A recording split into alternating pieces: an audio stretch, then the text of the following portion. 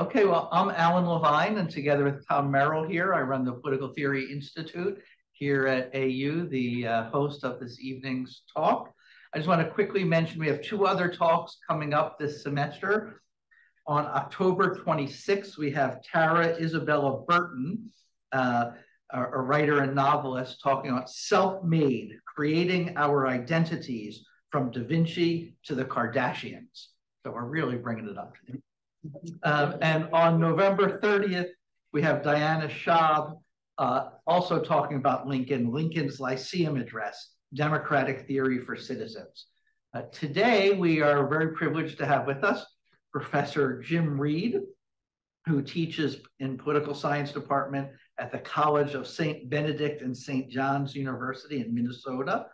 He's the author of 4 books. The most recent one is this one, The Sovereign of a Free People, Abraham Lincoln, Majority Rule and Slavery, on which he's going to be drawing for tonight's talk. He lives in Avon, Minnesota, where he chairs the city's planning commission. He received his BA from the University of Chicago and his PhD from Harvard. And with that, I'm going to turn it over to you, Jim. Thank you so much for joining us. Talking about Sovereign of a Free People, Abraham Lincoln. Right, thanks.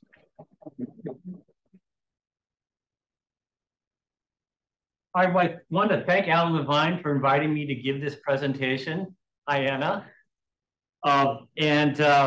To Tom Merrill and Sunyata Curry for coordinating the Lincoln Scholars Program at American University. Also to Sunyata for helping for the logistics with my visit and presentation. Thank you to the students who participated in the 4 p.m. seminar today. You had great observations and questions. And thank you to all of you here for my presentation today, both those of you who are in the room and those who may be remoting into this. And I look forward to your questions and ideas and responses. The title of my talk is Sovereign of a Free People, Abraham Lincoln on Respecting Election Results. The main title comes from Lincoln's first inaugural address, March 4th, 1861, where he described rule by a deliberate, constitutionally restrained majority as, quote, the only true sovereign of a free people. Lincoln's passage defending majority rule in the first inaugural address is often quoted, but rarely examined in much depth.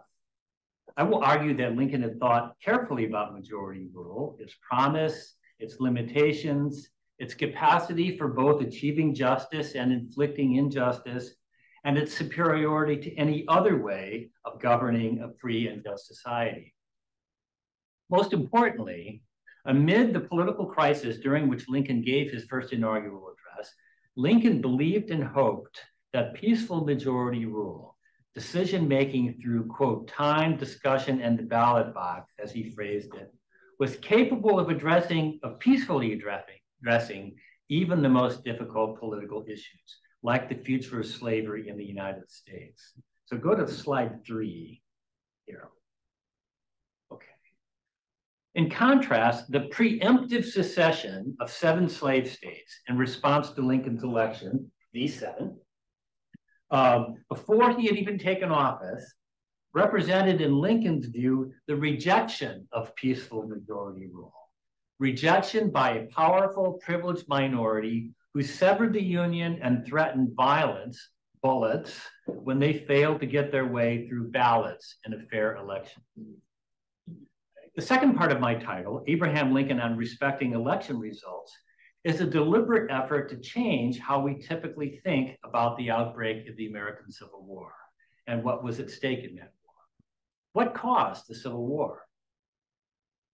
There was, of course, the old lost cause fable that the war was not about slavery at all, that the Southern states simply wanted to be left alone, that they would have abolished slavery on their own if it weren't for the Northerners' ruthless aggression toward their states' rights. I won't say much about this older argument, except that it does not remotely fit the facts. To defend and perpetuate slavery was the principal reason the slave states seceded from the Union, especially the 7 states that seceded before Lincoln had even taken office: South Carolina, Mississippi, Florida, Alabama, Georgia, Louisiana, and Texas. Secessionists were willing to risk civil war to prevent even a gradual democratic constitution-respecting phase out of slavery over several decades, which was Lincoln's original hope. A much more serious and plausible line of argument is the opposite, that slavery was so deeply entrenched, so expansive, so aggressive, that civil war over slavery was inevitable in the United States. And that furthermore, that civil war was the only way in which slavery could have been abolished in the United States. This view appears to have the historical record on its side because we know that historically slavery was abolished through mass violence in the United States, not through peaceful democratic means. To suggest that any other path to slavery's extinction was possible requires an exercise of counterfactual imagination. Many of those who argue that slavery could only have been extinguished through mass violence also argue that it was more or less inevitable that Lincoln's election or the election of any anti-slavery president would trigger secession and civil war. From this point of view, it would make no difference whether slave states seceded before Lincoln took office or waited until he had actually taken some anti-slavery action.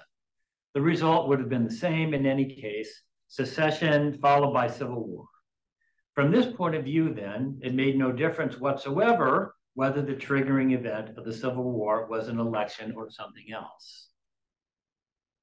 I will argue, on the contrary, that the triggering event, slave states' unwillingness to accept election results that did not go their way, was of enormous importance in shaping the way the contest over slavery played out. It was also critically important in shaping Lincoln's own interpretation of the meaning of the Civil War, as putting to the test, as he phrased it in his Gettysburg Address, whether, quote, government of the people, by the people, for the people, would or would not perish from the earth. There's no question that slavery was the principal cause of the American Civil War. Slavery had been a festering, unresolved issue since the earliest years of the American Republic. But it did make a difference that the immediate trigger, the spark that ignited this long accumulated fuel, was slaveholders' refusal to accept the results of a free and fair presidential election that did not go their way. If slaveholders' preferred candidate, John Breckinridge, had won the election, those same slave states would have remained in the Union and demanded that the free states respect the election results. In this sense, it made an important and enduring difference that the triggering event of the Civil War was a powerful but outvoted minority's refusal to play by the democratic election rules that up till then all major players had been willing to accept. I do not positively claim that slavery could have been abolished in the United States through the kind of gradual, peaceful, democratic squeeze that Lincoln envisioned. Those who argue that civil war over slavery was inevitable might in the end be right.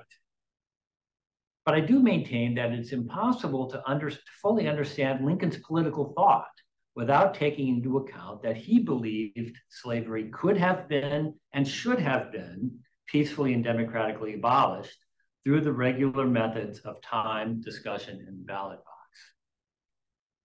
Equally important, I will argue that the principal motivation behind preemptive secession, in other words, secession simply in response to Lincoln's election before he had taken office, was that secessionists themselves believed that Lincoln's scenario of extinguishing slavery through a long, slow majoritarian squeeze was very realistic and likely to succeed in the long run, if not immediately and forcefully rejected. That rejection, secessionists believed, had to begin by dramatically rejecting the legitimacy of Lincoln's election. For if slave states accepted Lincoln as a legitimate president, making anti-slavery statements that could be printed even in the South, appointing military officers and postmasters and customs collectors, even in the heart of the slaveholding states. In short, if his election was treated as normal and legitimate, then the corner would be turned and public opinion would begin to shift against slavery, even among some non-slaveholding white Southerners. Slavery would be on the route to a long, slow extinction at the hands of a principally Northern majority over the course of several decades. Preemptive secession, dramatically refusing any longer to play by the shared democratic rules, was designed to prevent this first step down the road to slavery's ultimate extinction. Because I've argued that the specific triggering event of the Civil War, breaking the election rules, was of enduring importance, I will give some background on that election. I will then discuss the theme of majority rule and respecting election results in Lincoln's first inaugural address. So go to slide 4. Lincoln was elected in 1860 in a deeply divided 4-way presidential race. No one disputed that he had won a procedurally fair vote according to the constitutional rules. Slave state leaders did not claim, for instance, that millions of fugitive slaves had illegally voted in northern states. Lincoln secured a 59% electoral vote majority, 180 out of 303, though he received only a plurality, just under 40% of the popular vote. But the same was true for his predecessor, James Buchanan, who was elected in 1856 with a 59% electoral college majority, the bulk of his support coming from slave states, but only a 45% popular vote plurality in the 3-way contest. So slide 5 is the 1856 election. Lincoln was disappointed in 1856 that the anti-immigrant American Party, also known as the Know Nothings, had split the anti-slavery vote and allowed Buchanan, a very pro-slavery Northerner, to win with 45% of the popular vote. But neither Lincoln nor his party disputed the legitimacy of Buchanan's election. So slide 6 is the 1860 election. Thus, the mere fact that Lincoln received less than half of the popular votes in 1860 was not the rationale for secession. Much more important for justifying secession was where Lincoln's votes came from, almost entirely from northern free states, and that he held what slaveholders regarded as unconstitutional policy aims, banning slavery in federal territories, not yet states, with the long-term goal of extinguishing slavery everywhere. Who the other 3 candidates were and where they stood on slavery is also important for understanding Lincoln's defensive majority rule in his first inaugural address. Coming in second in the Electoral College with 72 electoral votes, 24%, but a distant third with only 18% of the popular vote, was slaveholders' most preferred candidate, John Breckinridge, who took the position that slavery must be legal in every federal territory. That was also the stance of Chief Justice Roger Taney's opinion for the Supreme Court in the Dred Scott decision. Given Breckinridge's 18% in the 1860 election, this indicates the strongly anti-majoritarian character of the Dred Scott ruling. John Breckinridge was one of 2 Democratic candidates in 1860, the result of the Democratic Party's fateful internal divisions over slavery. Breckinridge was dubbed the States' Rights Democratic Party candidate. The regular Democratic Party candidate in 1860 was Lincoln's longtime Illinois rival and 1858 U.S. Senate opponent, Stephen Douglas. Douglas came in second in the popular vote with 30%, but a distant 4th in the Electoral College with only 12 votes. Douglas's campaign was crippled from the outset because the delegates from the slave states of the lower South, the same ones that preemptively seceded from the Union, walked out of the 1860 Democratic Convention in Charleston, South Carolina, rather than accept Stephen Douglas. Go to slide 7 now. This is going to go back to give you backstory on Stephen Douglas and slavery. The reason for the slave states' rejection of Douglas in 1860 is important for understanding this deeply divided election and its aftermath. Stephen Douglas had been the author of the 1854 Kansas-Nebraska Act, which repealed the Missouri Compromise, restriction on the northward expansion of slavery. Douglas's position was that the inhabitants, or more precisely, the white inhabitants, should decide by majority vote whether to permit or prohibit slavery in a territory. Everyone assumed that if slavery was prohibited in territory at the early stages, that it would likely enter the Union as a free state. And if slavery was introduced into a territory at the early stages, it would be very difficult to remove, and that territory was likely to enter the Union as a new slave state. In 1854, the federal territories, not yet states, covered nearly half of the continental United States, the seedbed of 17 future states. So there was a lot at stake with respect to the political contest over slavery in the territories. But Stephen Douglas believed that this whole contest could be resolved by allowing the white inhabitants of each territory to decide the slavery question. In this sense, both Lincoln and Douglas would appear to be principled advocates of majority rule, Lincoln favoring national majorities and Douglas local majorities. Lincoln did not view Douglas as a principled advocate of majority rule, however. Most obviously for Lincoln, white people deciding by majority vote to enslave Black people violated democratic principle from the outset, which depended on the assumption that all human beings were naturally equal. No democracy is sustainable where the majority is permitted to enslave the minority. Only Douglas's view that Black people were not fully human allowed him to call this a democratic decision on slavery. Less obviously, but equally important, Lincoln viewed Douglas as playing a sectional double game. Douglas led Northerners to believe that his popular sovereignty policy was the best way of keeping slavery out of the territories, resulting in more free states.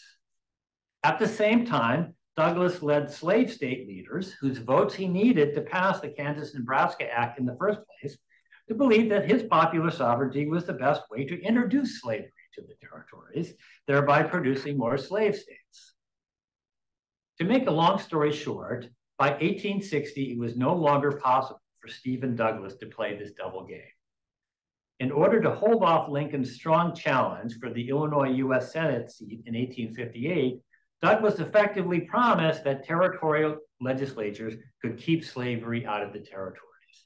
This cost him the slave state support he needed for his 1860 presidential bid. At the 1860 Democratic Convention, Douglas was not willing to say that Congress must legalize slavery in every U.S. territory. That was why slave state delegates walked out and supported Breckinridge instead. So slide 8 is the table of results in the 1860 election.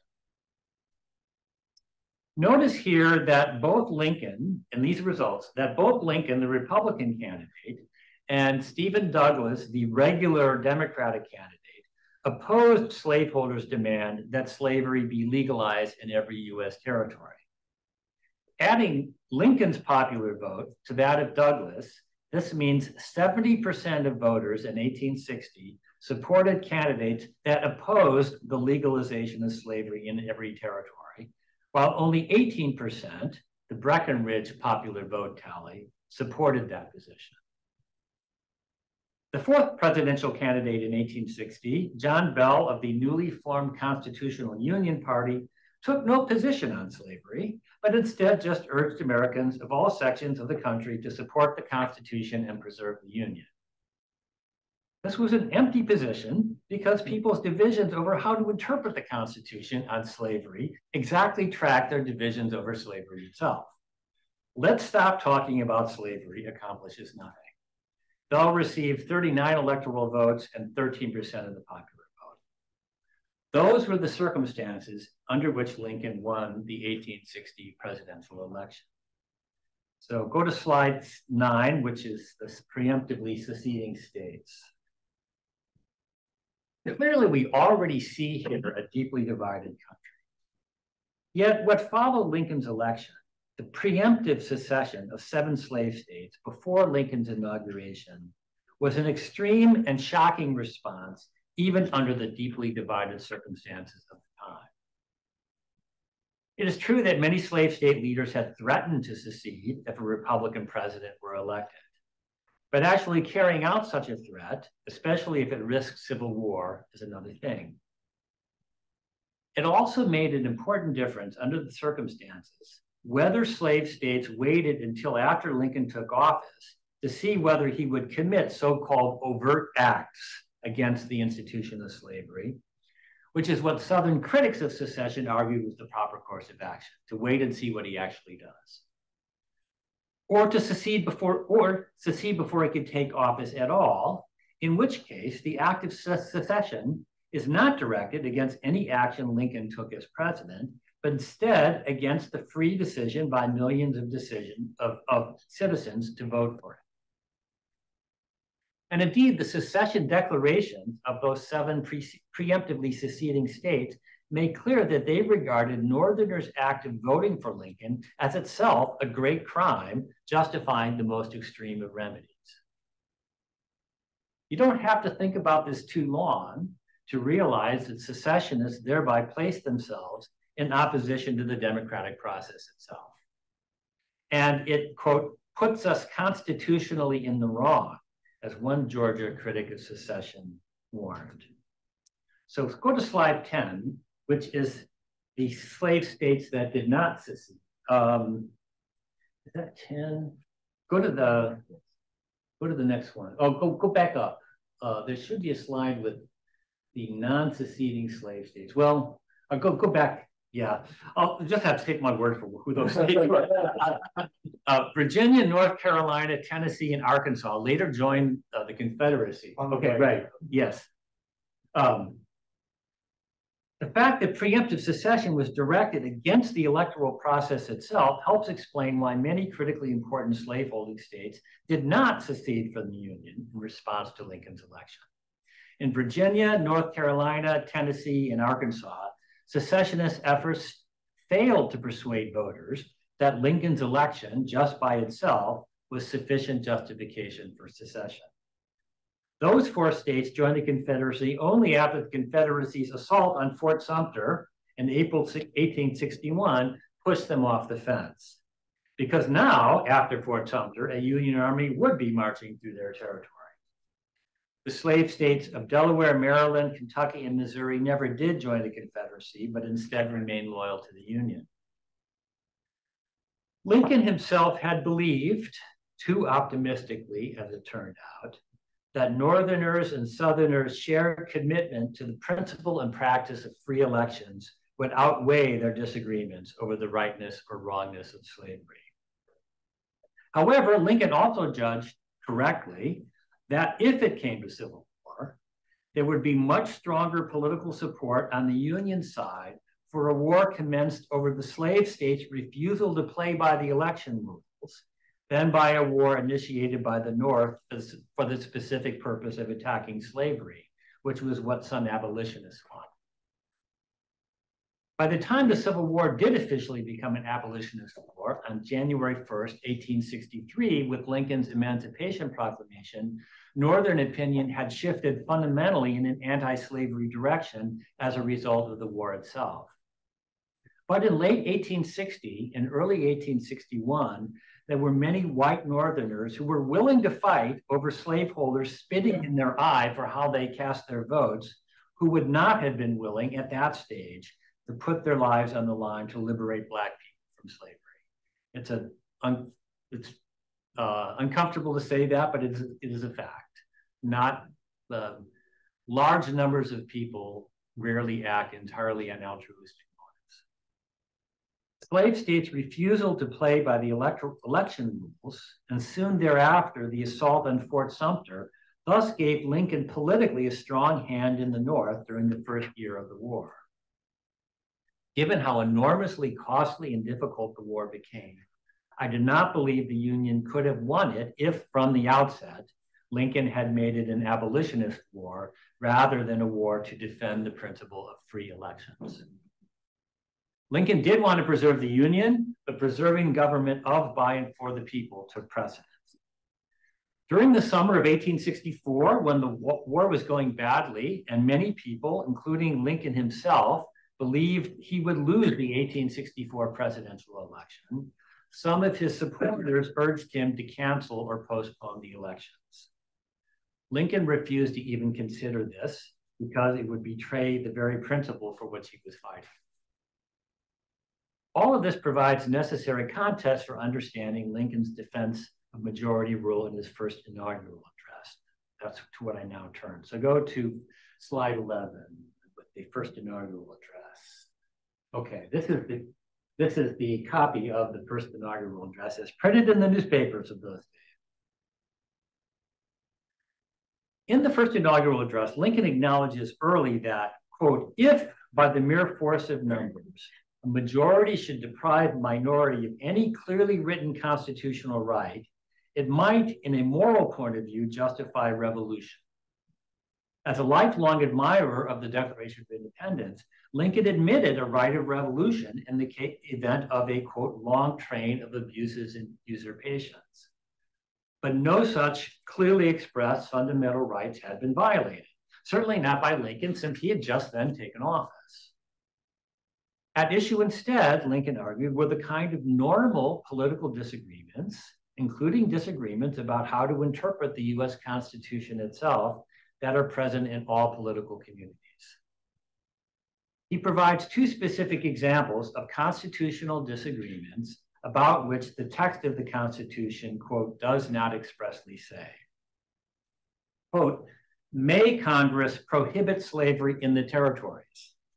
The Constitution does not expressly say. Must Congress protect slavery in the territories? The Constitution does not expressly say. You may recall that these were precisely the two major questions over which the 1860 presidential election was contested. May Congress prohibit slavery in the territories? On this question, Lincoln and his party answered yes. Stephen Douglas and John Breckinridge answered no. Must Congress protect slavery in the territories? On this question, Breckinridge had answered yes. Both Lincoln and Douglas had answered no. Recall that the only presidential candidate to take this position, that Congress must protect slavery in the territories, Breckinridge, had received only 18% of the popular vote and 24% of the electoral vote. And it was this specific policy, Congress must legalize slavery in every federal territory, North and South, that secessionists demanded, failing which they would break up the Union and prepare for war. It is immediately after posing these two slavery-related disagreements, upon which, quote, the Constitution does not expressly say, that Lincoln provides his central defense of majority rule, which I will quote here at length. Quote, from questions of this class spring all our constitutional controversies, and we divide upon them into majorities and minorities. If the minority will not acquiesce, the majority must, or the government must cease. There is no other alternative. For continuing the government is acquiescence on one side or the other. If a minority in such case will secede rather than acquiesce, they make a precedent which will in turn divide and ruin them. For a minority of their own will secede from them whenever a majority refuses to be controlled by such minority. For instance, why may not any portion of a new confederacy, a year or two hence, arbitrarily secede again, precisely as portions of the present union now claim to secede from it? All who cherish disunion sentiments are now being educated to the exact temper of doing this. Is there such perfect identity of interest among the states to compose a new union as to produce harmony only and to prevent renewed secession? Plainly, the central idea of secession is the essence of anarchy. A majority held in restraint by constitutional checks and limitations, always changing easily with deliberate changes of popular opinions and sentiments, is the only true sovereign of a free people. That's where I got the title of my book. Whoever rejects it does of necessity fly to anarchy or to despotism. Unanimity is impossible. The rule of a minority as a permanent arrangement is wholly inadmissible. So that rejecting the majority principle, anarchy or despotism in some form is all that is left. I want to make several observations here about Lincoln's defense of majority rule. First, neither here nor anywhere else did Lincoln argue that majorities can do no wrong, that the will of the majority is always just, that the voice of the majority is the voice of God, or anything of the kind. In calling the majority sovereign, Lincoln meant only that in any form of government, if descent into anarchy is to be prevented, the final resolution of disputed questions, the power of sovereignty, must be placed somewhere, and that placing it in the majority is better than placing it in some privileged, powerful minority. For minorities, too, can and do act unjustly. If a majority in power acts unjustly, you can vote it out and replace it with a different majority. But a powerful, privileged minority, whether it be the class of slaveholders or the US Supreme Court, cannot be voted out. Placing sovereignty in a potentially changing majority, Lincoln's own word, is safer and more just than placing it anywhere else. Second observation, to function as the sovereign of a free people, a majority must be, quote, held in restraint by constitutional checks and limitations. Majority cannot do literally anything that it wants. That would be mob rule, which Lincoln, from the earliest years of his political career, feared could cause American democracy to commit suicide. A majority, to function legitimately as sovereign, must form and act in accordance with constitutionally specified processes, which include regularly scheduled elections, rights to freedom of speech and press, and more. Lincoln's Electoral College majority and the anti-slavery majority he hoped to build over time in Congress and the electorate was a constitutionally formed, constitutionally checked majority. Secession, in contrast, in forcibly dividing the country in response to unfavorable election results, was not, in Lincoln's view, a constitutionally authorized process. Third observation, in his defense of majority rule, Lincoln did not claim that he himself or the Republican platform of prohibiting slavery in the territories already enjoyed clear majority support. Lincoln knew that he had been elected by a plurality, not a majority of the American voters. And though the Republican Party had received the largest share of seats in the House and Senate, it remained short of a congressional majority until secession removed much of the opposition. But Lincoln surely recognized from the 1860 election results that there was a very large national majority against the position that Congress must legalize slavery in every US territory. That's why Breckinridge only got 18%. Though the election results did not yet indicate a majority for the Republican position of prohibiting slavery in every US territory, Lincoln's 40% was close enough that it was reasonable for him to hope and believe that a stable majority could be secured in support of this stance in the not distant future. He believed such a majority was within range. So did the secessionists. They would not have broken up the Union and invited civil war unless they thought Lincoln's stance on slavery in the territories was within range of becoming national policy. Fourth observation, in calling the majority the only true sovereign of a free people, i.e. the ultimate power to decide contested questions, including constitutional questions, Lincoln made clear that he did not regard the US Supreme Court as the absolute and final judge of constitutional questions. For Chief Justice Taney's opinion in the Dred Scott case did effectively declare itself as having spoken the final word on the Constitution and slavery. In effect, and many others have made this observation, the Dred Scott ruling was a directive to the Republican Party to disband. Lincoln did not call for extra legal resistance to Supreme Court decisions. He emphasized that the court's ruling in any particular case had to be respected. But he believed and hoped that bad decisions like the Dred Scott case could be reversed over time if the precedent could be kept as narrow as possible and as presidents changed the court's makeup over time through appointments.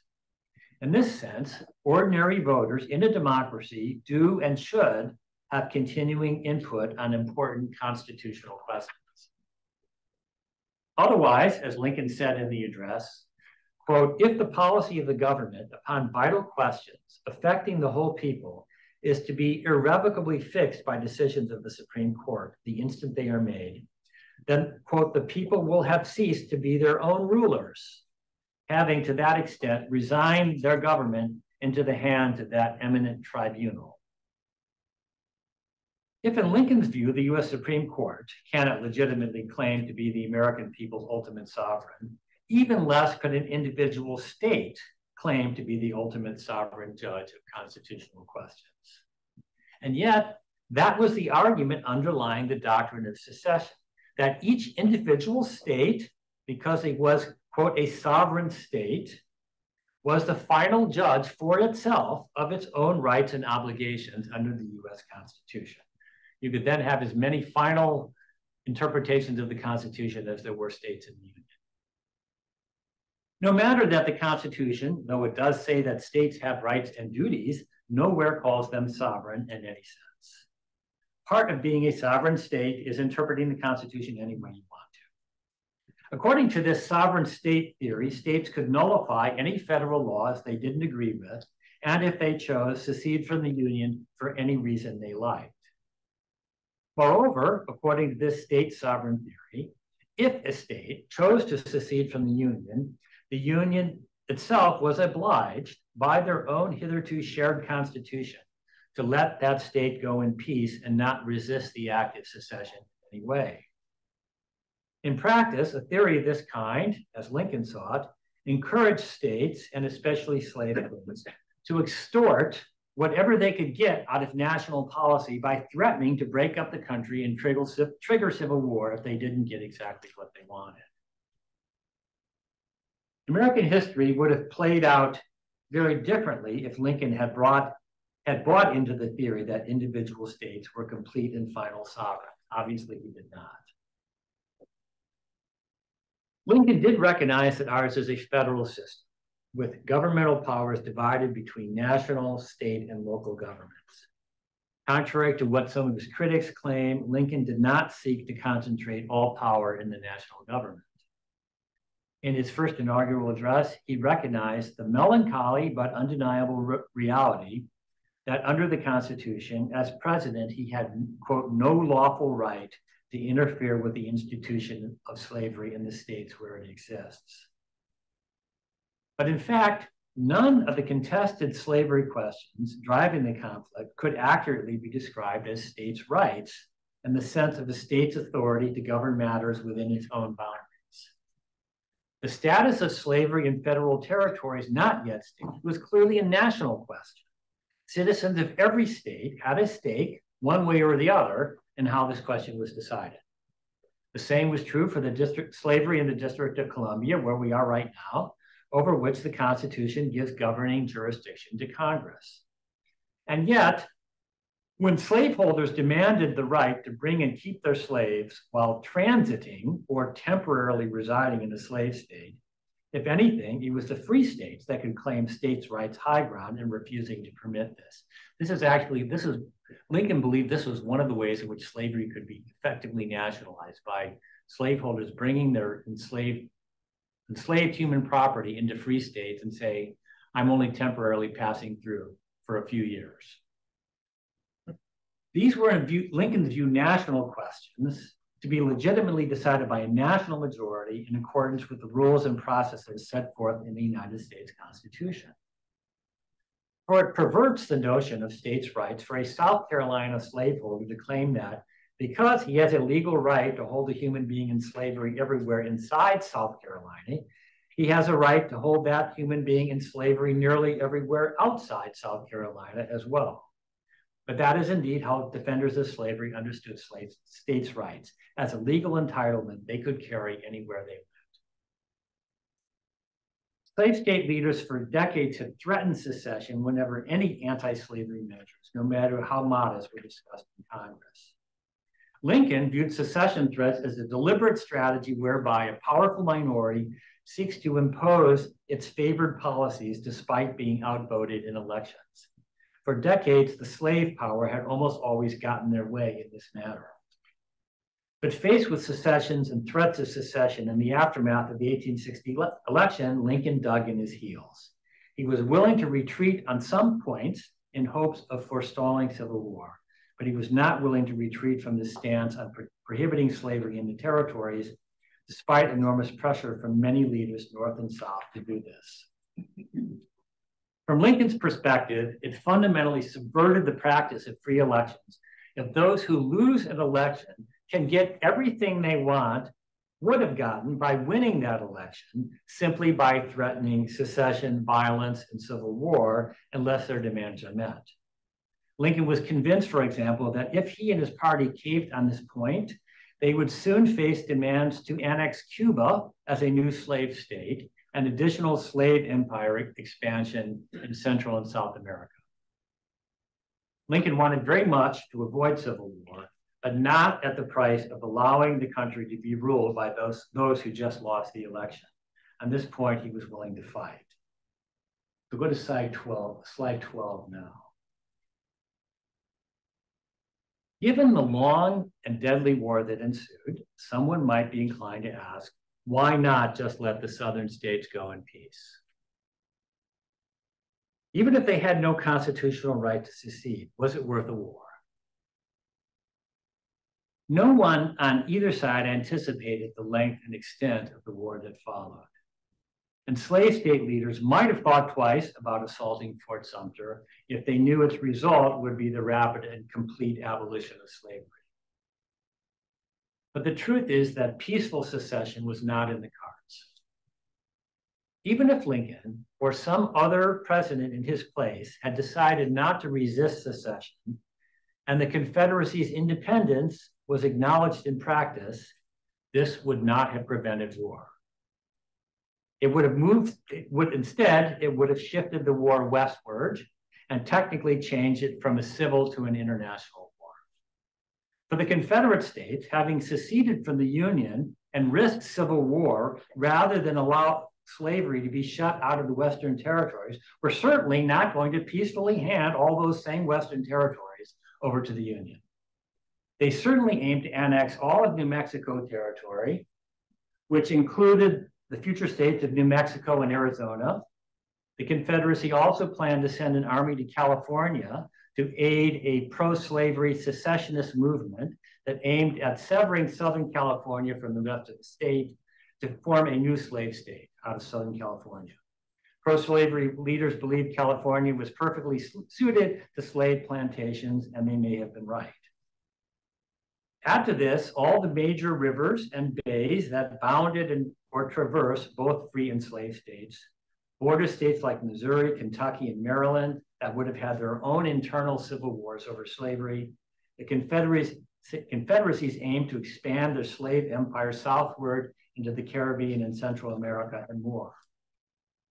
We cannot say for certain how such a war would have played out, but peaceful side-by-side coexistence was extremely unlikely. As Lincoln observed in his inaugural address, quote, physically speaking, we cannot separate. We cannot remove our respective sections from each other nor build an impassable wall between them. Two separate nations would continue to face, quote, the identical old questions with even less hope of resolving them peacefully after separation than before. And it's also essential to point out the obvious, that formally recognizing the Confederacy's independence would have rendered the situation of millions of enslaved men and women even more hopeless than before.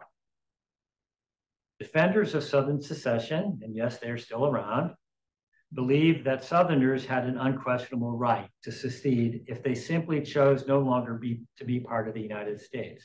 Isn't that what consent of the governed is all about? Go to slide 13 now. The next slide. But consent of the governed for secessionists meant consent for white Southerners, not the race they held in bondage. Secessionists simply erased Black people from the principle of consent, and the same is true of defenders of the lost cause today.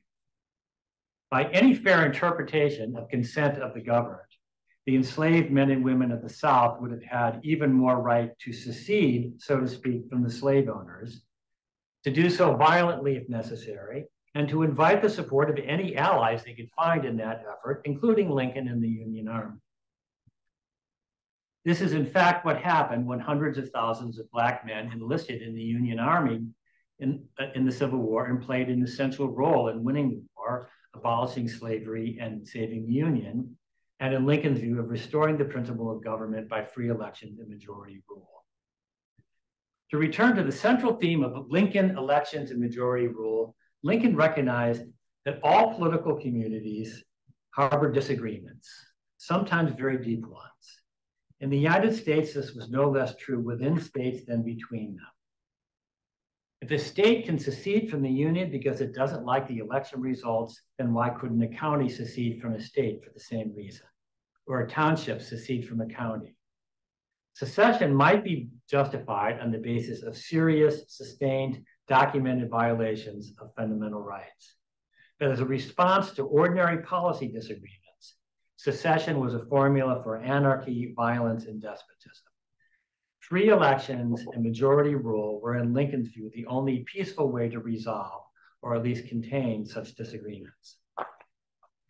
He may ultimately have been wrong in believing that even the great injustice of slavery could have been peacefully remedied in the United States. But I believe he had a moral duty to make the effort rather than settle for either the full nationalization and perpetuation of slavery on one side or the terrible path of war on the other. His first inaugural address was his final plea for a peaceful resolution. Suppose the secession crisis had been peacefully resolved, how then did Lincoln imagine a gradual, peaceful, democratic extinction of slavery playing out? I can't go into this now, but I'm happy to address it in Q&A.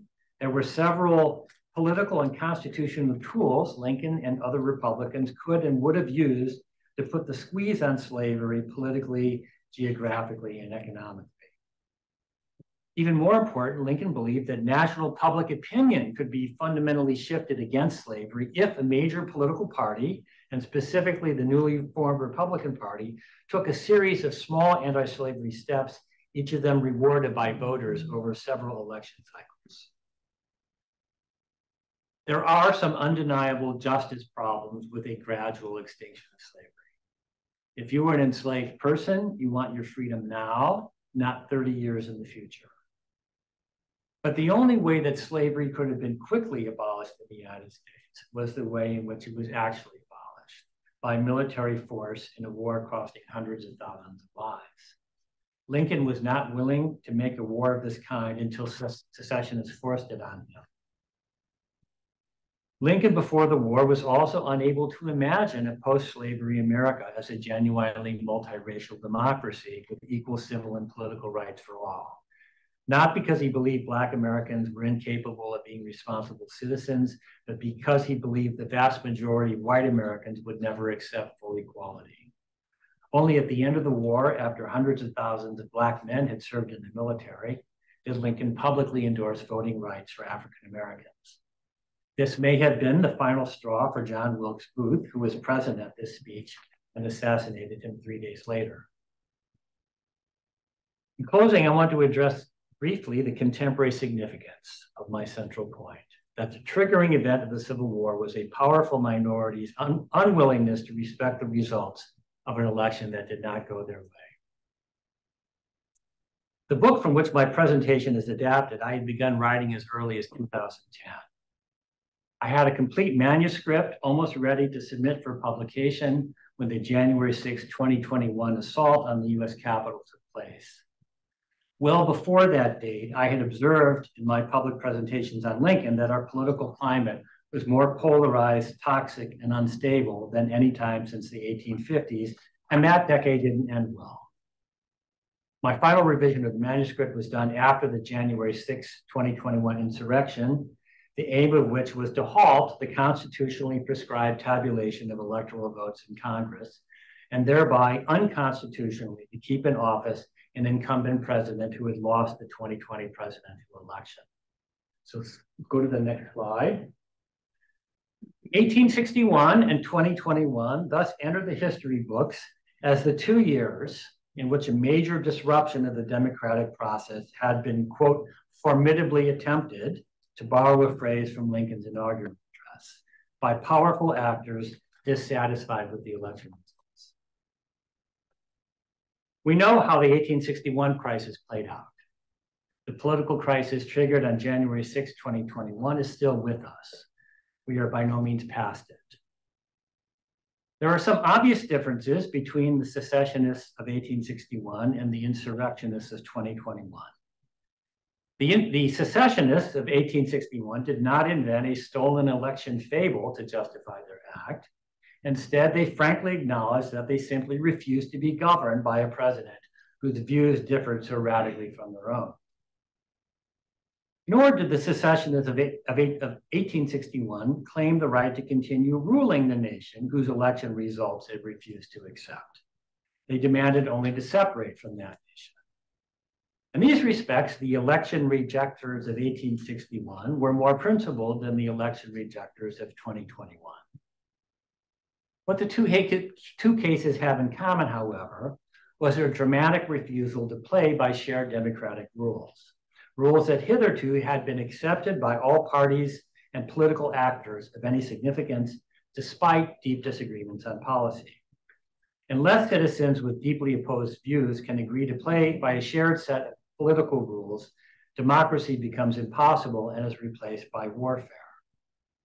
And indeed, increasing number of Americans today, especially on the political right, but evident at both ends of this political spectrum, regard the resort to political violence as legitimate.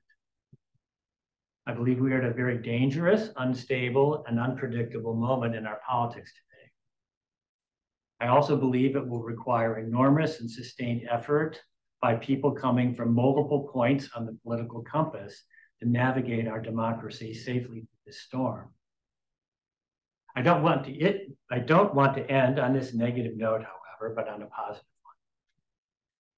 one. In Lincoln's time, many Americans had given up on the democratic process, not only on the pro-slavery side, but also many abolitionists. Some abolitionists called for the free states to secede from the slave states, which of course was structurally identical to what the slave states did in 1861, and which would have done nothing to overthrow slavery. Others entertained exaggerated hopes for John Brown-type anti-slavery guerrilla warfare. Go to slide 15. Lincoln himself did not give up on the democratic process, neither before the war nor during it. When war was forced upon him by those who refused to respect the democratic process, he made it a central war aim, as he phrased it in his July 4th, 1861 message to Congress, quote, to demonstrate to the world that when ballots have fairly and constitutionally decided, there can be no successful appeal back to bullets, that there can be no successful appeal except the ballots themselves at succeeding elections. For me, what is most inspiring about Lincoln's life and words is that amid a titanic clash of social, economic, and political forces that led many of his compatriots to despair of doing anything about slavery and others to preemptive violence, he kept his faith in the promise of democratic institutions. Secession and Civil War did not prove that votes don't matter. Instead, the events following the 1860 election demonstrated that sometimes votes can matter so much that powerful people resort to extreme measures to nullify the results.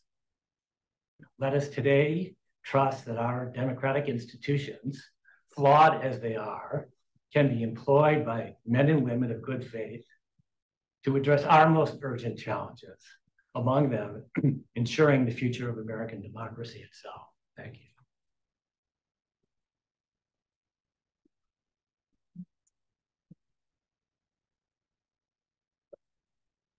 Thank you. It is our tradition to take questions first from students. So I'm going to let you try to tell who's a student and who's not. Okay? Everybody's a student, student of life. Questions? Yes, go ahead. I thought the lecture was incredibly fascinating, but one thing that I wasn't that familiar with prior to hearing the lecture was the sort of divide between the sort of Douglas faction and the Breckinridge faction in terms of how to approach slavery. Yeah. I was wondering, since Douglas side saw it that it should be the decision of the white people within each state. Each state and territory. Yeah. And the Breckinridge alliance faction that it should be done sort of like nationally in terms of Yeah. like all of it should be imposed? Right. That Breckinridge's position is that Congress should affirmatively legalize slavery in every federal territory. Yeah. So I was wondering that during the Civil War, did the Confederate government have more of like, in terms of its internal structure, more of like a confederal system in terms of each state managing its own affairs, or was there greater centralized authority under Jefferson Davis's cabinet and the legislature? It was this is something that a lot of scholars write about. It was somewhat more decentralized. Some scholars of the Civil War think this was part of the problem of the Confederacy in fighting the war, that they had a less effective central government. They had a weaker federal union than the Union did. Interestingly enough, though, the Confederacy did not include a right of secession, which some people think, oh, they just forgot to include it. It was so obvious. No, actually, if you're trying to create a new nation, they could not have been indifferent to one of their states deciding to switch sides, and they would not have let Tennessee switch sides and go back over to the Union. So there were. I will also say too, there were neither Abraham Lincoln nor Jefferson Davis were dictators. In both cases, they ran into substantial opposition that they had to overcome. That's also part of the picture. Many people think that it was the leadership styles of Jefferson Davis and Lincoln that made a bigger difference, that Lincoln was able to, people could insult him and just say horrible things about him, but as long as they still were able to accomplish something or win a battle, he would look the other way. And Jefferson Davis was not like that. He took criticism very personally and often came close to getting into duels with people. So I think everyone agrees, that most scholars of the Civil War agreed that the Confederacy was less effective as a political unit. On the other side of it, to win that kind of a war, which really needs to be a war of conquest and occupation, is very difficult. So other things being equal, the Confederacy, I think, had the advantage in the war, and only much better leadership on Lincoln's part could have won it. Yes. Go ahead. You were in the seminar. You asked some good questions in the seminar.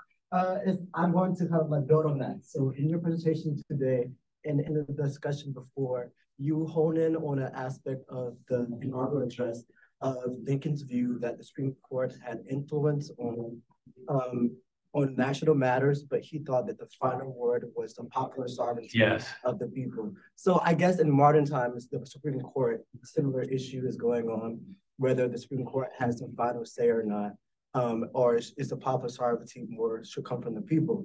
What do you think Lincoln would say today in regards of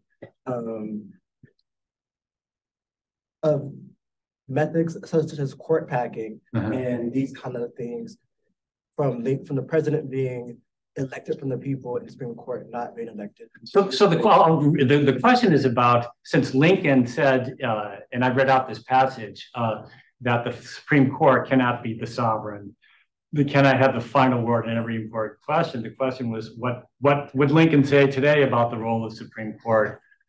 I think he would say the same thing today that he said then, that Lincoln was never comfortable with the idea of any Supreme Court, especially unelected Supreme Court, having not just a say, but claiming the final say, and that in a way that can never be reopened on every important political question. I think things like the court packing ideas, those even come up because the Supreme Court is so powerful. So, and, in a certain way, Supreme Court, unfortunately, we settled into this kind of politics where on both sides of the political spectrum, in a sense, both sides want the Supreme Court to have the final word if it's their word, right? Rather than trusting it to the electoral process and trusting that the electoral process may you may get an answer one time and it may change in the next election, but that's what Lincoln would have favored. I can't imagine him, I can't imagine Lincoln saying that the abortion issue should be decided either way, finally and completely by the Supreme Court. I think, I don't have any evidence of what he thought about the issue itself, but I know there's a lot in what he thought about the power of the Supreme Court. And so I guess I would say, Lincoln probably would say today, same as what he said then, it should be up to the people through a series of elections and deliberate processes connected with those elections to decide on an ongoing basis, even things like what is the meaning of our shared Constitution. Yes. But just out of curiosity, off that point, how would that work in today's society where, like, in Congress and the presidency, they're very inefficient at passing laws that perhaps people want? So the Supreme Court has established rights, like the Bill of Rights has been moved to the states, right? It's been incorporated. So how would people vote to get more rights or expand rights if the Supreme Court can establish those? And right now, everything through popular sovereignty is a very, very, very slow process. Yeah. So the question is, let me see if I can restate this, that part of the reason for the court having such a prominent role is that Congress seems to be such an ineffective body, and ineffective and slow. And right now we don't even have a House of Representatives as an organized body.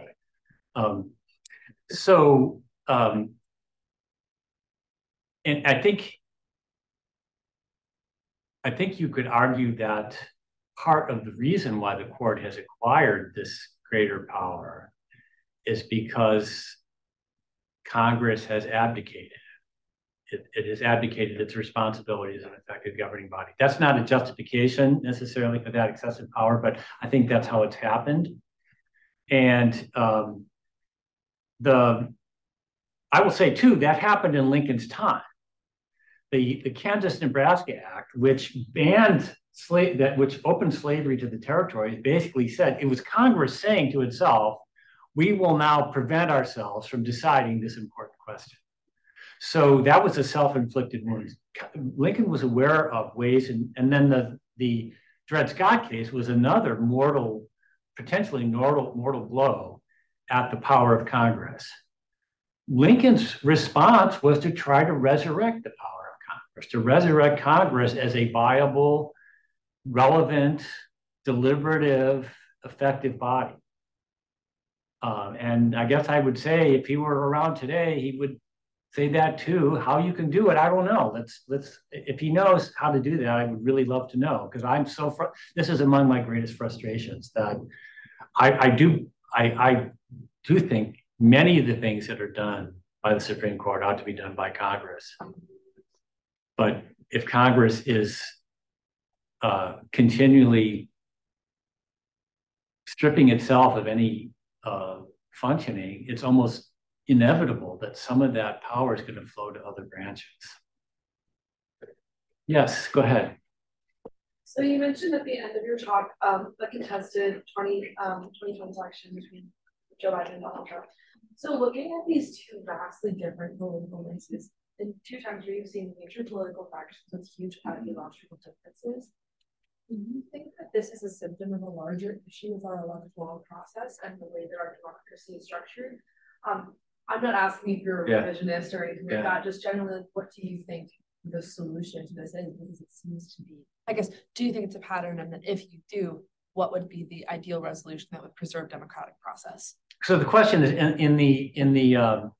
in sort of the comparing 1861 with 2021, and the chaos in both of those cases, is there some different kind of reform of the electoral process that might have helped? Is something like that? I guess I would have to say that if you see the other side not as fellow citizens, but as enemies, as foreign enemies, then there's no election rules you can write that will resolve that. You have to begin by saying, are we going to have a set of rules that we play by? I think for Lincoln, he would have said really almost any set of electoral rules that we can agree upon is better than having no rules or having rules that you tear up as soon as they don't go your way. There are people who have sort of engaged in thought experiments about the 1860 election, about whether a different set of election rules might have elected Stephen Douglas or John Bell. That's possible. No set of plausible election rules would have elected John Breckinridge because he had such an extreme minority position. But so Lincoln, I think Lincoln recognized there were different kinds of election rules. States had different election rules than the federal government.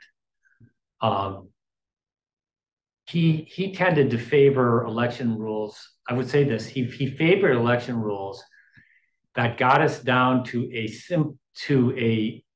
clear vote between two options. The problem with, if you're voting at 3 or 4 different positions, then you don't know, then it's very easy to not have a majority at all. And Lincoln understood that as a problem. I know that the advocates of ranked voting thinks that we can get around that. Maybe, I don't know what he would have thought of that, but he certainly did not like the idea of having lots of parties competing for elections in the general election, because then you'd have the kind of fragmentation that you saw in the 1860 election. But most of all, any set of rules requires seeing people as fellow citizens rather than enemies. Yes, a couple students right with the sort of sports shirt and then the guy behind him. Okay. So my question is somewhat similar. I remember you said you had submitted your manuscript before January 6th happened. Yeah. And I just wanted to ask, I'm always interested in like kind of like the historiography of like how the current era shapes thinking of the past. I want to ask, did January 6th make you reflect differently on the book as it had already been written, or like that time period? Well, I will first answer that. And the question is, did the January 6th event cause me to reflect differently? And the answer is yes, but along tracks that I was already following in my mind. Like I could tell, I started working in this book actively 2009, 2010. By 2013, 2014, 2015, 2016, it was clear we were heading towards some sort of a crisis. I just couldn't have said what it was going to be. But it felt like for somebody who studied the 1850s, it was already seeming like the 1850s through the middle 2010s. I would say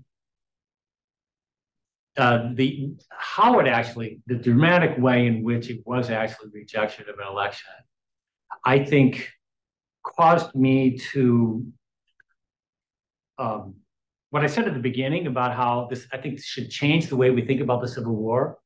Yes, it was about slavery, but it was immediately the fact that it started in refusing to respect election results stamped that event from the beginning. I think that the January 6, 2021 assault on the Capitol helped me bring out and emphasize that point that was already, I think, implicit in my story, but I hadn't really thought about it so systematically. And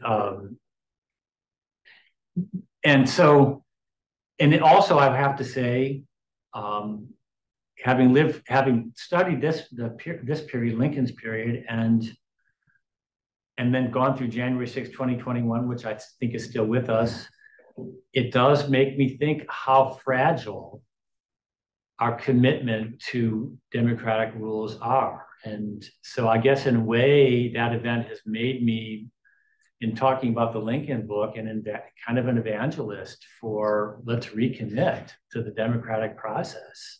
We can't take it for granted anymore. Yes. So kind of a little bit off topic question. He talked a lot about how slavery was the Civil War in general was only going to be like decided based off some kind of violent or some kind of confrontation. My question to you is that some people think this. Yes. Many people argue that. Yes. My question to you is, do you think that the Compromise of 1850 helped possibly steer the states towards a peaceful solution or fan the flames of war? Yes. So the question was, did the 1850 Compromise steer country toward a peaceful solution or help fan the flames of war? I think it did both of those things. And people who write on that will sort of disagree about exactly the kind of question that you asked, you know, whether the 1850 Compromise was really already the secession of 1860 with just a sort of slow delay, or whether that was genuinely a union-saving compromise that was then unraveled by later acts. So one of the things that Lincoln points out is that Stephen Douglas's Kansas-Nebraska Act of 1854 completely unraveled the settlement that had made in 1850. And so, and you could say at least with the settlement of 1850, because there were all these new territories that had been gained from the Mexican War, which Lincoln opposed in the first place, something had to be done about some decision had to be made about those territories. Nothing required Stephen Douglas to repeal the Missouri Compromise and the northward restriction on the spread of slavery, other than he needed Southerners' votes in order to pass that law.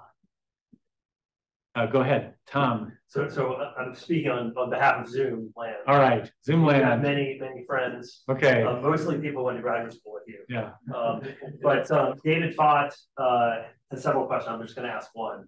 I'm glad that David Fott. David, I've been meaning to tell you about this book. I'm glad. Wasn't Lincoln savvy enough to expect Southern states to secede? Could he have really expected to avoid civil war before, if we won, or after his election, or was he trying to be sure that blame fell upon the South? Well, that is another interpretation that is held by people that I know, people that I have been and will be on panels with, people that you may hear from in subsequent installments of this series, that Lincoln really, this is an interpretation that I don't share, but it's out there, that Lincoln really knew and expected civil war all along, and that all the things that seem to be his making heroic efforts to preserve the peace while also still being anti-slavery were really for the purpose of putting the North in a better position when war came. You know, I think you can read the story either way, especially since the same things that, from Lincoln's point of view, would have preserved the peace, also gave moral legitimacy to the Union if it came to war. But I just think there's so much in Lincoln that can't be explained if he thought that war was inevitable. He really seems to have believed that time discussion in the ballot box could address even the most difficult questions, I think. And that's central to his seeing the Civil War as a test of government of the people, by the people, for the people. Because, you know, otherwise, government of the people, by the people, for the people, if all it leads to is violence on the most important questions, it's a failure. He did not want to see democracy as a failure. So that's why I think it is core belief. Lincoln wanted to believe it could have been done peacefully. I also would say that, you know, if you want to look at some comparisons, in the 1970s, early 1980s, everybody said South Africa is headed for a violent meltdown. There's going to be hundreds of thousands of people killed in a racial civil war in South Africa. I would even suggest that that was the more likely outcome in South Africa. It was averted because of Nelson Mandela's leadership. So, you know, the less likely outcome can sometimes be achieved. I think that maybe Lincoln recognized that civil war over slavery was the more likely outcome, but he still hoped to avert that. And so that makes it not pointless. It makes it, deeply tragic, but trying to seriously address slavery while avoiding a horrific civil war, I take seriously that Lincoln really did both want to gradually abolish slavery and avoid civil war. Do we have more on? We do. Yeah, go. Okay, One more. all right. So this is from Diana Shao. Okay, all right. And she has two questions. I'm going to leave aside the one in which she praises you. Okay, all right. Just for the audience, so the speaker here is coming in November. So. Right, so say hello to Diana. Okay. So Diana, thank you for joining us virtually. Yeah. While I fully agree with you, this is Diana. While I fully agree with you about the disgraceful mob rule aspect of January 6th, isn't there a significant difference between the Trumpist claim and the secessionist claim? Doesn't the Trumpist claim acknowledge the rightness of majority rule? They claim wrongly that Trump won the election. Still, that grants legitimacy of majority rule. The secessionists assert the right of the minority to reject the results of a perfectly constitutional election. So the question is whether the Trumpists really still believe in majority rule. They just believe in the majority of their own imagination. That's my way. That's not Diana's way of putting it, but that's my way of putting Diana's point. I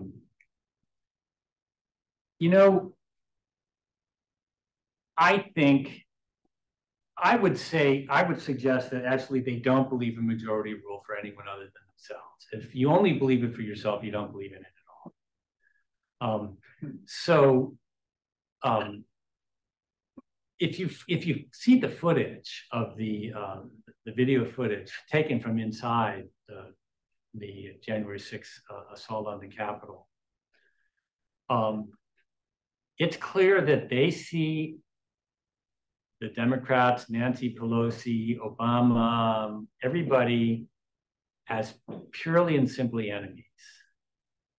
That there is, and under no circumstances, under any systematic counting of votes, even if you demonstrated them 100%, would that change their in the slightest? Because they just saw those people as enemies, and you don't turn your government over to your enemies. If you take another example, so the claim that the Vice President of the United States, they demanded that Mike Pence use his supposed authority as Vice President to declare his own judgment of the count and declare his ticket the winner. Does that mean they really believe the Vice President has his authority? They're not going to turn it over to Kamala Harris. They just mean that if our Vice President can do that, do it. So that's why I say I don't see this as really a principled, any kind of, principled commitment to majority rule, but just kind of laxness on what counts as fraud, which that's there too. But I think if you showed if the voice of God came down and told them Joe Biden has legitimately won the election, they would have said, we're still at war with them because we think they're godless. That's kind of a long question, but a long answer, but I really don't see the January 6th insurrection as in any principled way committed to majority, except unless they win. Yes. So going off more about kind of the January 6th stuff, one could argue that the January 6th insurrection was, in a way, our generation's attack on Fort Sumter after, of course, Biden's election. And if the attack on the fort led to civil war, how can we prevent another escalation into some level of civil war, especially if Trump loses again in 2024? And how do we instill a trust in the American electoral process for those who participated in January 6th and or continue to support Trump after the riot and his many indictments? So the question is, how after January 6th do we restore trust in the democratic process? For the most part. Yeah. I don't know. That's a great question. I think about that every day.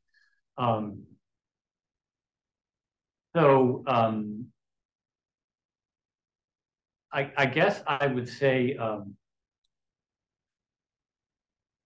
that enough people see that event as wrong, that they don't want to see it repeated. Even if they don't agree about what the election results were, they see that that event was wrong. And I think they would see, if you think about it, that is really democracy committing suicide, which Lincoln feared from the earliest years of his career.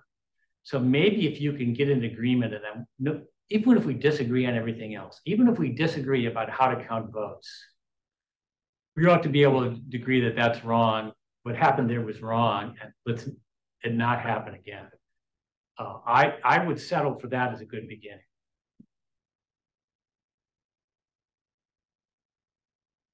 More questions from okay, go ahead. Yes. Yeah, I was just gonna, do you have a view on like the 1860 political economy and what maybe drove those states to succeeding outside of the electoral pressure? I mean, special interest or just a view of that? Well, of course, you know, slavery was the greatest of all special interests. I mean, the political economy behind, there is an important political economy behind the slavery expansion to the territory issues, which is that if the Republican Party succeeds in banning slavery from the territories, even if they don't interfere with slavery in the states where it actually exists, as a slaveholder, your property takes an immediate hit because it's no longer as portable as it was. So that was by far their most important investment. So in that sense, part of the Republican strategy of squeezing slavery out of existence was what we would today call an economic sanctions policy, and has a real important political economy element to it. It's also the case that slavery had to have high profits. Now we think of capitalism as, you know, everybody needs high profits. No, slavery really needed to have high profits because it was such a dangerous institution. That because there's always the danger of a slave insurrection, even at least on a local level, even if it doesn't succeed, it can be very deadly for the people in that area.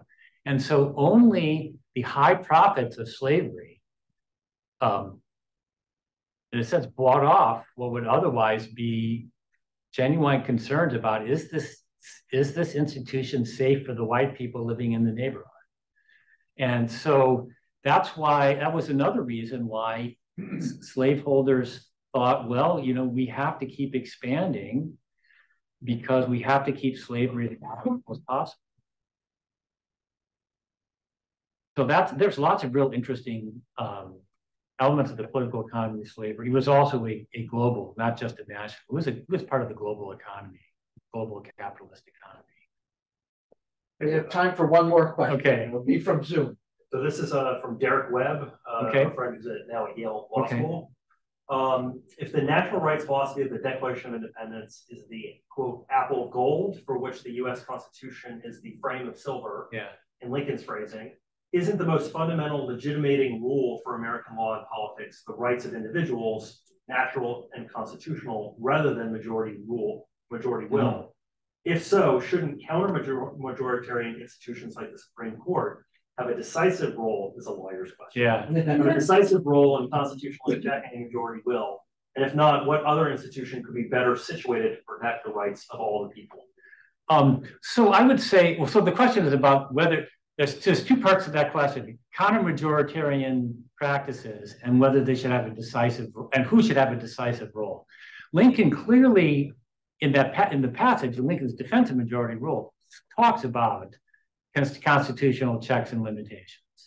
And I think he understood that courts had to have a role in monitoring those constitutional checks and limitations. I mean, even if you want to put your trust in elections, somebody has to monitor the elections, and courts play an essential role in that. I think that the problem from Lincoln's point of view, that was the decisive part, in that I think for Lincoln, you created the counter-majoritarian institutions so that over time, the majority could correct its own mistakes.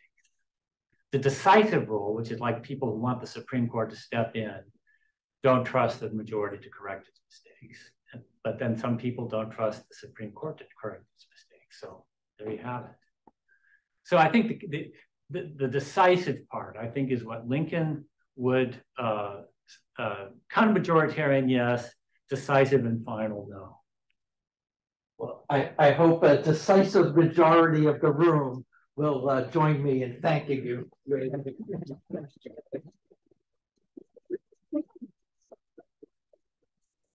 Thank you.